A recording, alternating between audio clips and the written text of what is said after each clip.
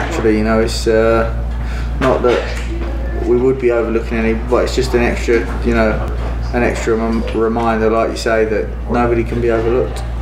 Yeah, Tyson's not the type of person that will be not intimidated but feel pressured by somebody else's performance. You know, he's not that type of guy. He's very much his own person, and he has his own thoughts and beliefs, and he sticks by them. You know, he would have watched that thinking Joshua would probably blast Ruiz out, and then that happens, and he would have thought, you know what, if he can do it, I can do it. Like, things do happen, it is possible. One of his biggest assets is a bit of an unknown quantity, because he's never been at this level.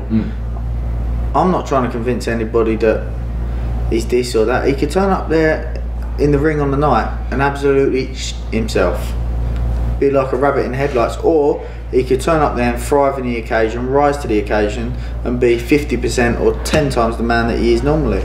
You don't know, so you can never underestimate anybody. It's my job to study the fighter, and I've studied him, and I know that I've seen habits and patterns and behaviours in his style and his boxing that we feel like we can exploit. So there's footage there of Tom Schwarz. He's number 2 with the WBO, so he's not like an unknown guy.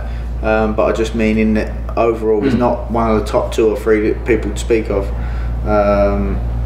But there's plenty of footage there, and I've had a look, and like I say, there's definitely mistakes that I feel like we can capitalise on. His biggest strength is that, what I said, he's a bit of an unknown quantity. He's young, he's fresh. I've seen it, he's had to dig in fights before, and he's got it done. He has a tight defence, relatively light on his feet, relatively fast hands. But like I say, he's a bit of an unknown quantity, so we'll see what he brings to the table on Saturday.